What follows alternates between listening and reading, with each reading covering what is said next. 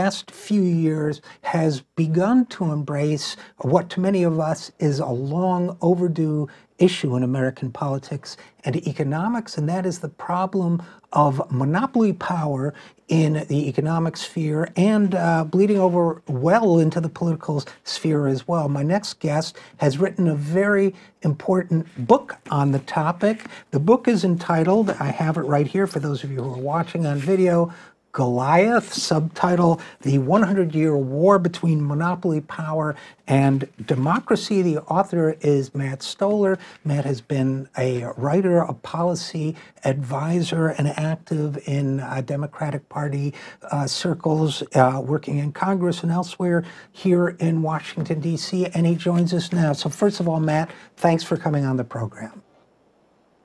Hey, thanks for having me. It's a pleasure, and it's a pleasure reading this book. As you can see, I have made many notes, but let's start with this. Let's just start at that, if you would, at the top level.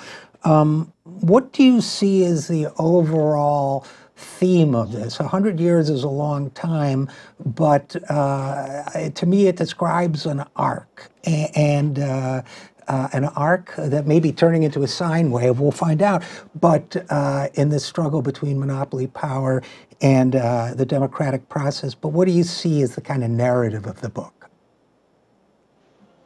So I constantly kept encountering quotes from various New Dealers and political officials, and actually monopolists as well. So I'll use one from Ferdinand Pecora, who said when he was investigating the giant important bank JP Morgan during the depths of the Depression, he said that this institution rivals the power of government. And he was talking about a bank. And you see this over and over and over, this contest between whether we're going to have governing power in the hands of concentrated financial institutions, banks, monopolies, or whether we're going to have that power vested in the hands of elected officials. So you see it again, 100 years later, or 80, 90 years later, when Mark Zuckerberg says Facebook is in many ways more like a government than a business. We're really setting policy. So that's something he said. And that's the main theme. It's our governing power lives in our markets. How we do business is how we do justice. And we either govern those markets and structure those markets through our public institutions, or those markets are structured for us by financiers and monopolists who are in fact then governing. Now, one of the things that strikes me about what you described, Matt, is that it doesn't seem to me anyway, that it's a matter of one side of this debate, should banks and other large corporations have power, that one side prevails for a while and the other loses in the debate, and then maybe it shifts. It seems to me that what happens periodically in American history is that people cease to believe in the reality of monopoly power as a economic and political force. It's as if it isn't there. It seems to me that the members of both parties, it's as if it becomes invisible to them until events and pressure and external forces of various kinds forces them to see it again. It's almost a perception problem. Am I right about that, or am I off base? Well, I'm not so I write a lot about kind of the philosophy of democracy, right? I mean, it's a book about stories, not like it's not a lot of jargon, not a lot of like, here's what Hegel said or whatever. Right. But it's like what happened.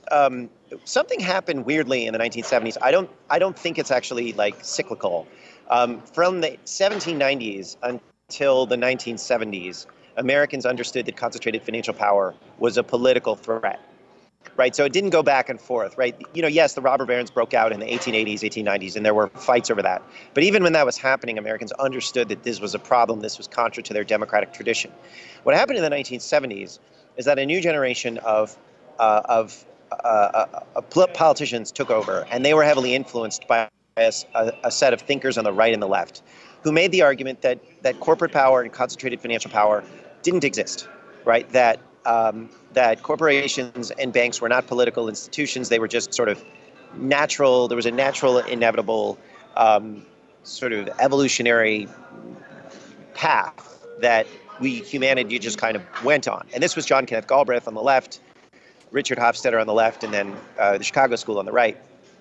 And Galbraith said, at a certain point, the vanity of modern man is that he can affect his economic system, right? So these people didn't believe in free will in some sense. They didn't believe in democracy. And that really took over in the 1970s because this was very heavily influential in the counterculture. And then it really hit in force in policy in the 1980s when Reagan took over. And you're right, people stopped seeing corporate power. They just didn't see it. They didn't believe it existed. And politics shrank to become questions about, social questions like flag burning or various other things, maybe marginal tax rates, but largely, how a bank operated or how a corporation operated was not a political question until the financial crisis in 2008 all of a sudden kind of announced to all of us that how banks operate are deeply political questions.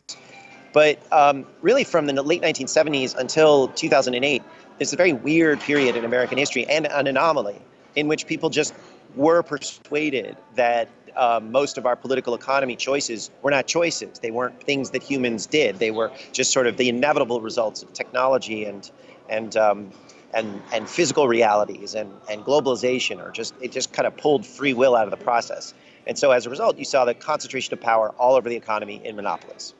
One of the interesting things about that, you mentioned it just now, and you describe it at length in the book, Matt Stoller, is the class of 1974 in Congress. They were called the Watergate babies, right? They were, many of them were elected as Democrats as a reaction against the Nixon presidency and the collapse of it.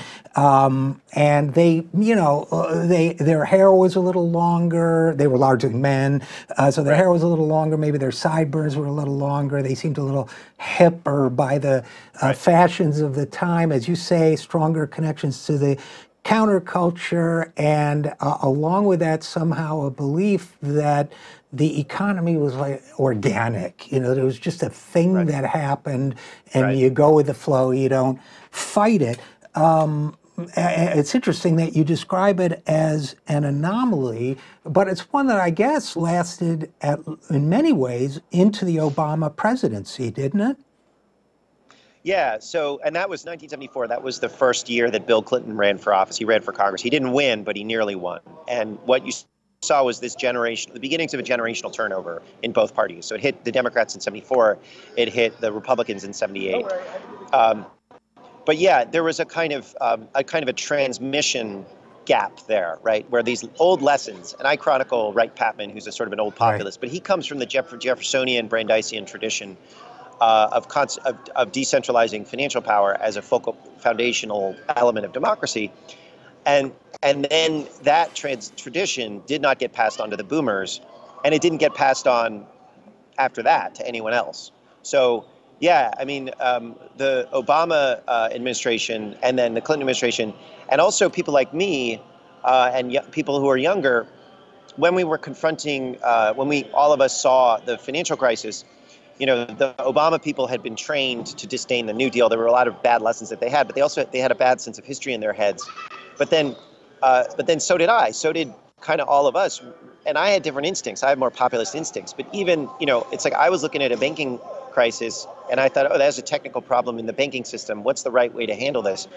But what I should have been looking at, and this is to understand, is this was a political crisis. The banks were political institutions, and that the decisions that these bankers were making were decisions that have to do with public policy choices. So it's like that transmission problem, like where that whole tradition, we never learned it, and now we're kind of rediscovering it.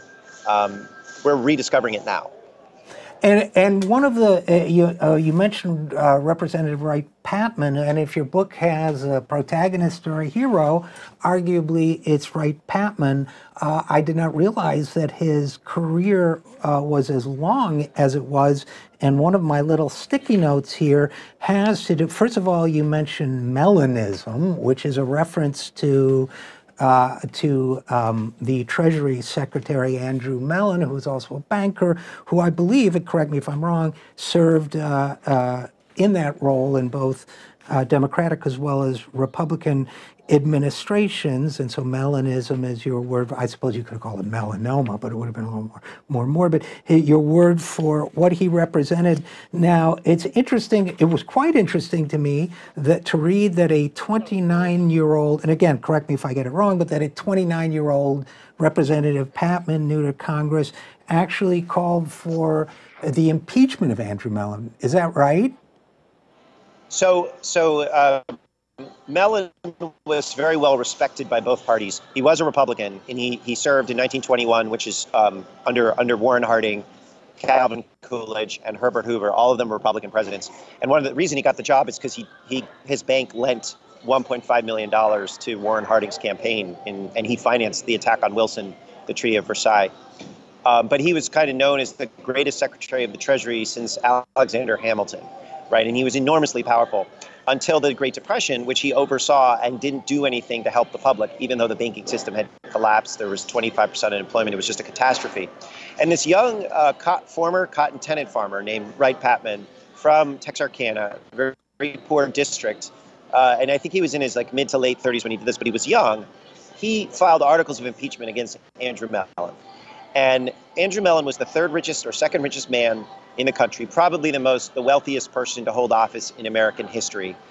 And he held a very powerful office. He was the Treasury Secretary, which meant he was also at that time the ex officio chairman of the Federal Reserve. And he ran what today we call the IRS. This guy's super powerful, tied deeply into the banking system. He owns Alcoa, he owns Gulf Oil, he owns another company called Koppers, all three of whom are Fortune 500 companies or the equivalent of it. He's on the board of 200 banks, although he steps down when he becomes Treasury Secretary. This guy is so powerful. And this poor former cotton tenant farmer gets up and files articles of impeachment in 1932. And everyone's like, that's just Patman, whatever. And then Hoover starts sending people somebody starts sending people to break into his office and spy on him. And he gets mocked in the press. And then a week later, he lays out his case to the Judiciary Committee, which included one of his allies, who was Fiorello LaGuardia, who was a congressman at that time. And all of a sudden, everybody realizes that Patman's case is kind of pretty much airtight, that Mellon was using his position to engage in systemic self-dealing. He was threatening foreign leaders and getting oil concessions and concessions to his own companies. He was using the IRS for his own benefit and to punish his political enemies. A lot of echoes of today. Mm-hmm. And then Hoover very quickly decides that he has to fire Andrew Mellon, and so he does. But what's exciting and interesting, and so there's a lot of echoes to the Trump impeachment, right? The crisis of legitimacy and an administration which is involved in deep levels of self-dealing.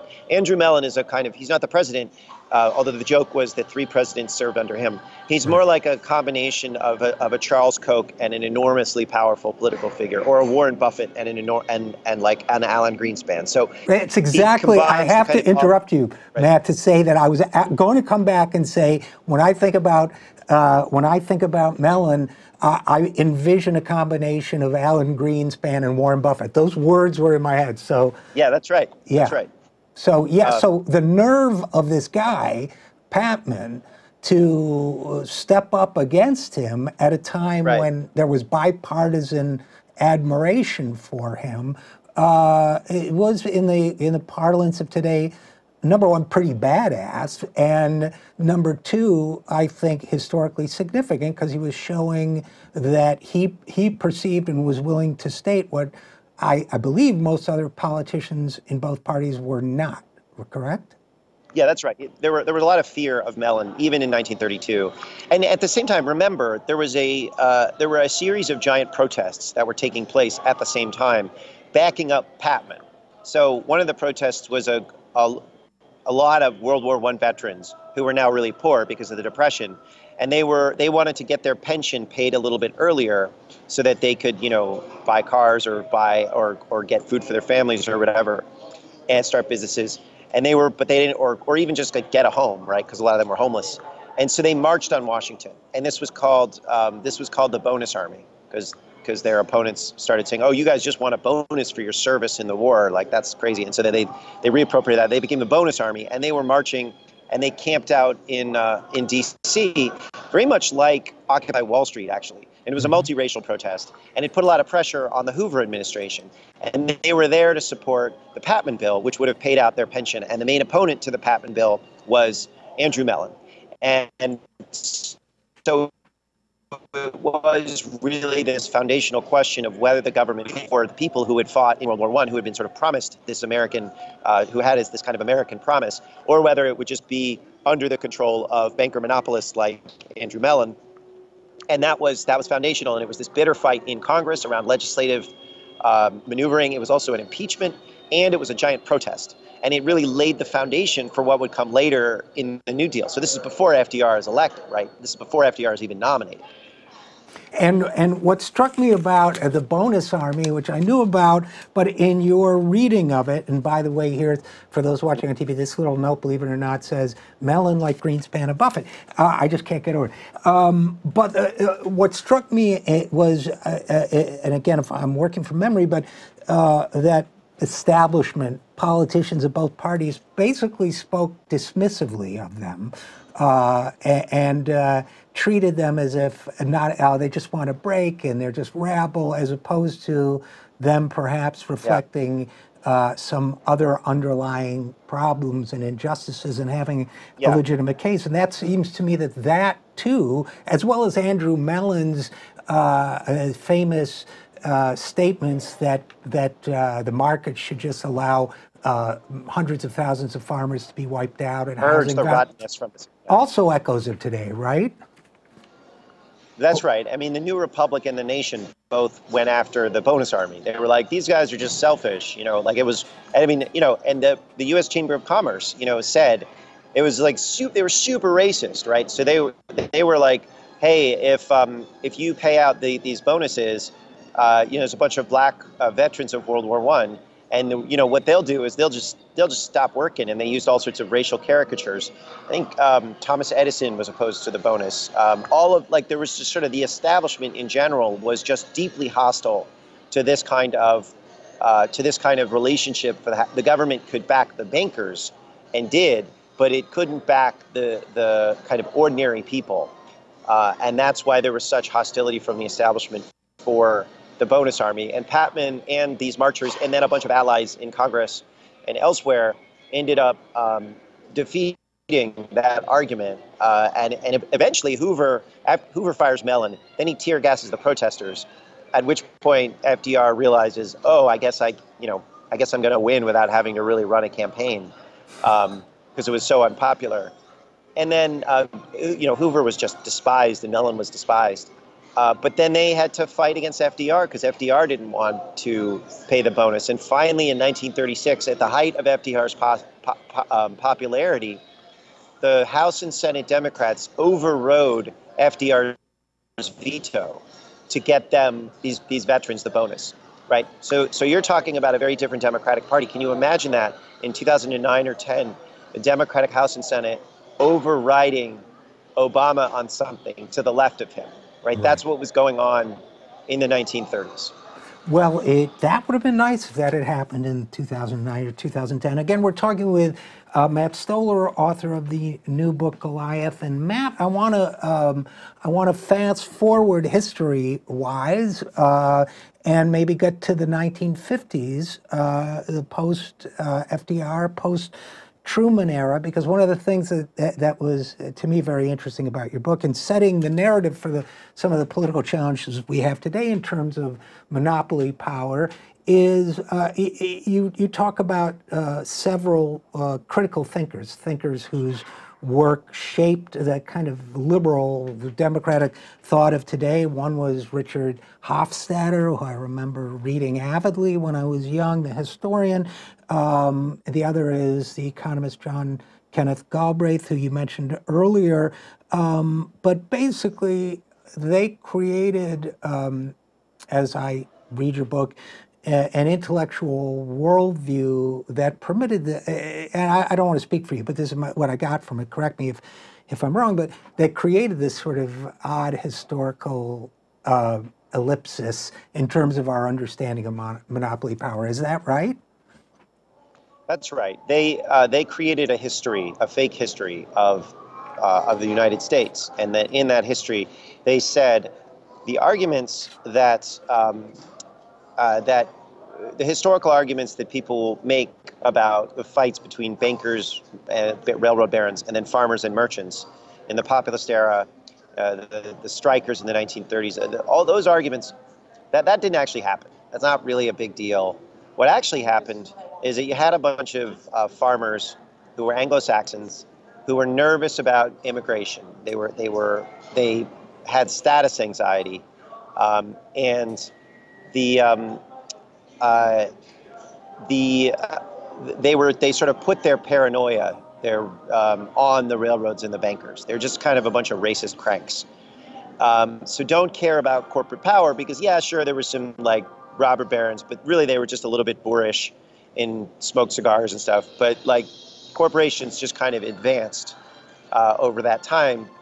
And that's, in a lot of ways, the modern culture of the Democratic Party. I mean, the Watergate babies imbibed this, and it really narrowed politics. And it really narrowed our ability to actually understand that we have a heritage of fighting concentrated power. So one of the things Richard Hofstadter said, and both Hofstadter and Galbraith are beautiful writers and really fun writers. But Hofstadter said that Herbert Hoover and Franklin Delano Roosevelt had the same ideology. That in America we've always had the same ideology. We've always been capitalist. It's just that FDR was sort of a warmer person, and Herbert Hoover was cold and distrusted, and that's the only difference. And so in doing that, they kind of flattened history, and they flattened our understanding of power, and they got rid of all of these traditions that had actually been really important to the way that we sustained democracy itself. And again, we're talking with Matt Stoller, author of the new book, Goliath. And Matt, by the way, is joining us from, I think, a truck stop or someplace on his book tour, in case you're wondering about. I'm in Allentown, Pennsylvania. Where? Allentown. Allentown, okay. Where they hate the Billy Joel song about Allentown, and rightfully so, I might add. Moving forward in history, Matt. So you write, by 1958, there were tremors of a new model of financial entrepreneurship. And that to me was very interesting. This kind of, as you say, Fidelity, you talk about Fidelity Capital Fund and Gerald Tsai Jr. You write, Fidelity began a marketing campaign to make investment sexy, as John Raskob, another figure you describe, had done in 1929. This notion that keeps coming back that, the investors, that class of financiers somehow are larger than life, glamorous, exciting, who you want to be. That seems like a recurrent theme. And then going into the 1960s, you mentioned somebody I actually used to work for with a layer or two between us, Saul Steinberg. And I did not know that Saul began as a corporate raider, 29, outsider for religious and other reasons, targeted certain places, including Reliance Insurance, which is where I wound up. But what the sense I got from this phase of your narrative, Matt, is that basically, among other things, these sort of raiders and rascally investors made a lot of money, and pretty soon banking, which they used to talk about being out at 3 o'clock and charging a 3% overhead and then playing golf for 3 hours, the 3-3-3 rules, or that they wanted in on this action, and that it seemed to me like that somehow contributed to the risky behavior in the banking sector that eventually led to the 2008 crisis. How much of that did I get right? So that's right. Basically what happens is in the 1950s, the new dealers have created an economy that's pretty decentralized. There are some big companies, but the banking system is really small and very tightly regulated.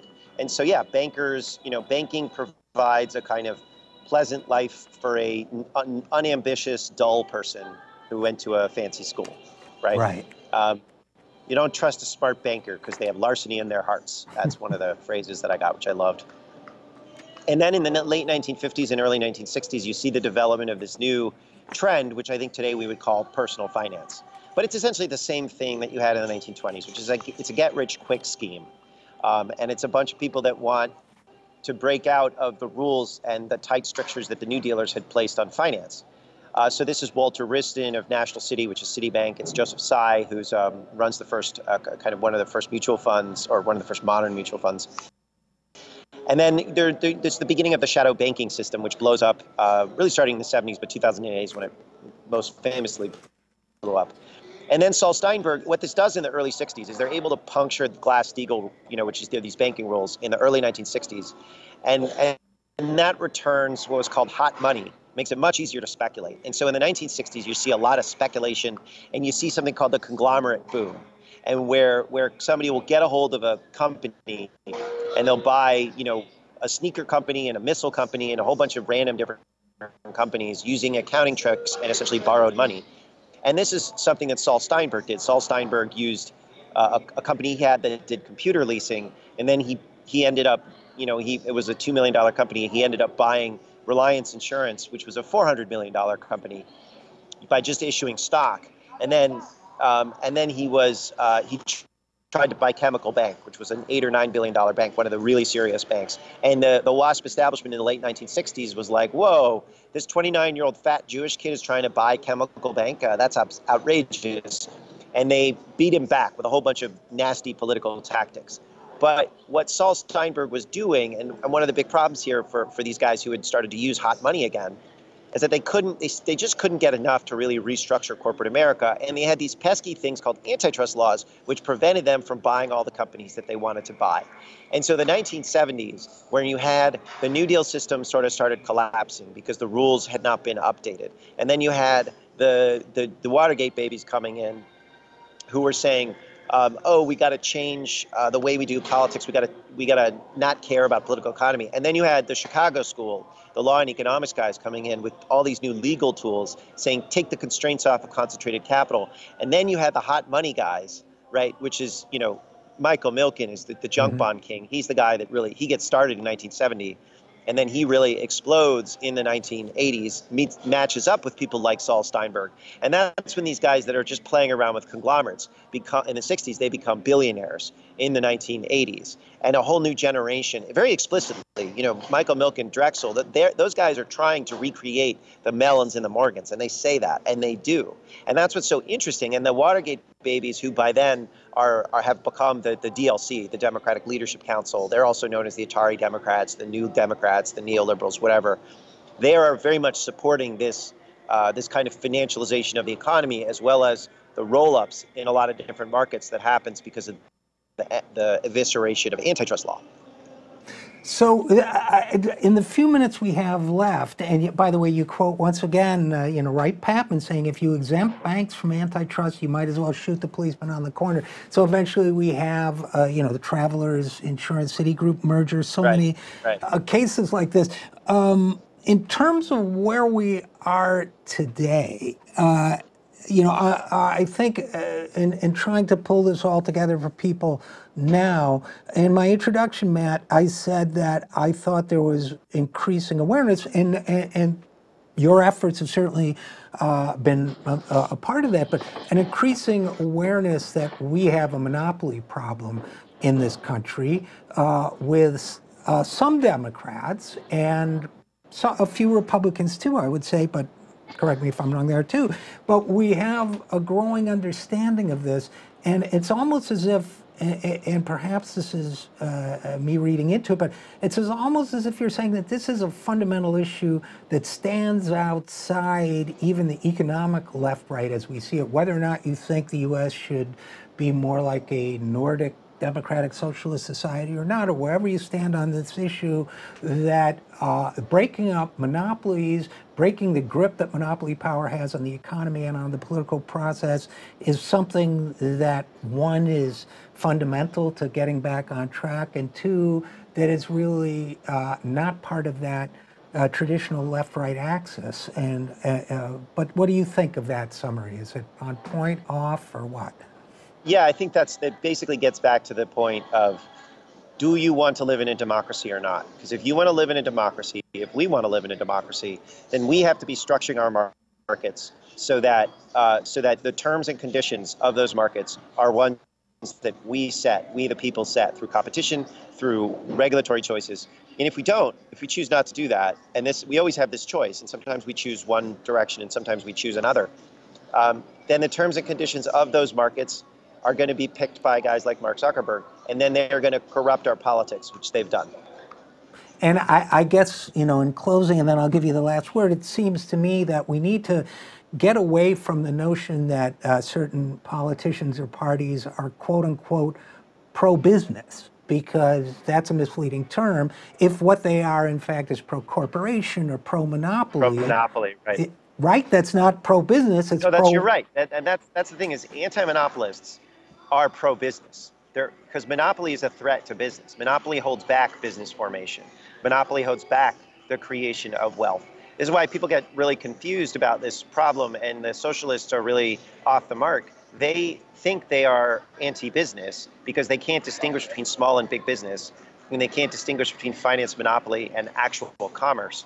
Populists are anti-finance and anti-monopoly, but pro-commerce, pro-business. So that's kind of where we're moving back to. We're moving back to a very sort of pro-business, but anti-finance model. That's a very traditional American model for how to do political economy. But it's confusing because it doesn't map onto the left-right 1980s divide, the Galbraith versus Robert Bork, where really the question is kind of, well, we're concentrating power. It's just a question of whether your team or my team is in charge. It's this third model which says let's we're gonna decentralize power through open markets, and the democratic institutions can set the rules, but we're not going to concentrate power.